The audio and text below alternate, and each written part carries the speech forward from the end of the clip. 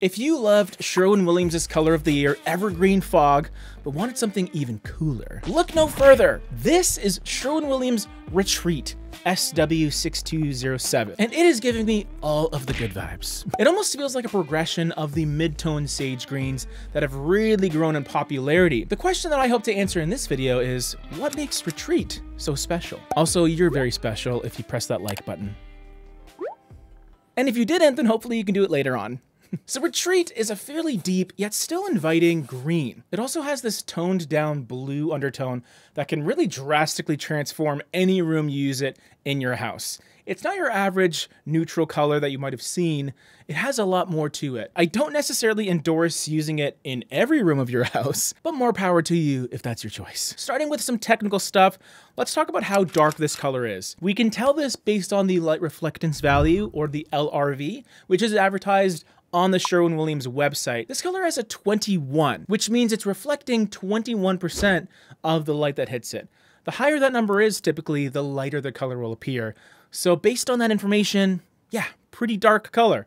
Basically in the bottom 20%. I find whether you have natural or artificial lighting, it's going to be a decent choice in both, but I think it does thrive when exposed to a nice amount of window light because it'll help accentuate the liveliness that this color can bring. It does have that green element too, even though it is cooler leaning, so it is very transitional in nature. It really does a solid job working with cooler and warmer colors, generally speaking. I also find it can help create a really relaxing and calming atmosphere in your home. It's perfect for bedrooms, in my opinion. It's suitable for living rooms and even bathrooms. Essentially, you can think of it as either a somewhat subtle accent color choice or a secondary color in the sectioned off parts of your home. Basically rooms that can be closed off by doors, so they're not always in plain sight. I also like it outside, mainly as an interesting main body color. More people are opening up to the idea of going with darker, more saturated colors on the exterior of their homes because modern paints generally hold their color over time more effectively. You don't have to worry about your colors fading after a couple of years. But if you were convinced that this is the perfect color for you, I would watch out for that blue undertone. Sometimes it can be over accentuated when used outside. So like all colors, test it out, please. Retreat also pairs really well with other colors, especially off-whites and creams. It's perfect for creating a modern and contemporary look that will make your home stand out, especially if you combine it with my color pairings. Let's go for a press of that like button to hype ourselves up for this awesome color palette I put together. Color number 1, Ancient Marble. This has an LRV of 60, and if you know me, I am loving the low 60 LRV colors, especially for walls. And I actually found out recently that my fellow Canadian content creator, Kylie M, also loves the low 60s. Super exciting. More specifically, she loves 62 LRV colors, apparently. Great, check her content out, she's cool. So this color is nearly a greenage. Ooh, I love greenage. Beigey greeny color, sort of that vibe. But it's more so a warmer gray green. So not a ton of that beige aspect. Not quite enough in my books. But next to Retreat, I didn't necessarily want something that had a ton of warmth to over accentuate the coolness in Retreat. I just wanted some green on green goodness, and they're both a bit sort of subtle and toned down in their own way. Obviously Retreat, way darker, way more color. Number 2 is Alpaca, which is a very popular Sherwin Williams color. If you're a fan of the company, you know about this one, but if you don't, here you go. It has an LRV of 57. It's a touch darker than the last color, virtually no green in this one. Not quite a rouge, which is another made-up color of mine. Rougey, kind of gray. It doesn't have too strong of a red undertone to make it truly rougey, but there is a touch of a slightly pinky brown quality.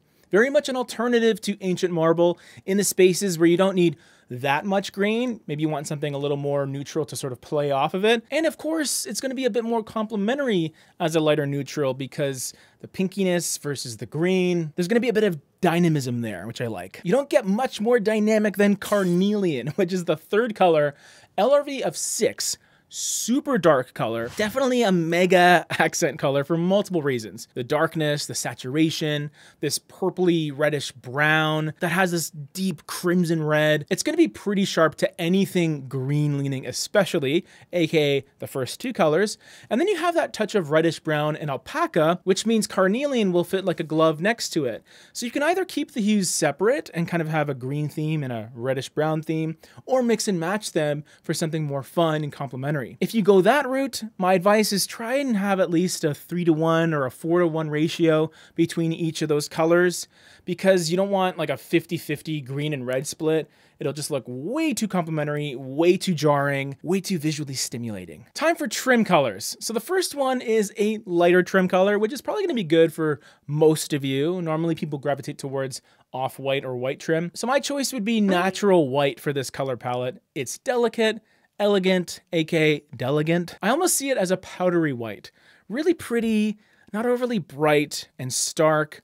It's just an easy choice for a lot of people. But if you wanted a more difficult choice, something that's a little more dramatic and dark, you can go with pewter green. And this is an LRV of 12. So not quite as dark as that red that we talked about earlier, but it's absolutely gorgeous. I love this color, even as a darker wall color alternative to Retreat. But really, if you use this as a trim color, it'll be kind of a darker variation of Retreat on the baseboards. So you just get that subtle uptick in depth, or downtick, however you want to put it. Personally, I always think it's nice to have some contrast between your wall color and your trim color. Like, you kind of want to notice there's a difference. Or the other way around is just no difference at all. Just go with the exact same color. But Retreat and pewter green together, they give you a little bit more than a baby step of depth difference. So you will notice them. It's not going to be totally redundant to use them both. Pewter green is also a great trim color for ancient marble, for sure, because they share that green aspect. And even alpaca and carnelian, although in a more visually stimulating way. A little more of an artsy choice if you go that route. Here's the palette all together. Let me know what you think. And evergreen fog. This was a very great color. I think it's still very relevant today.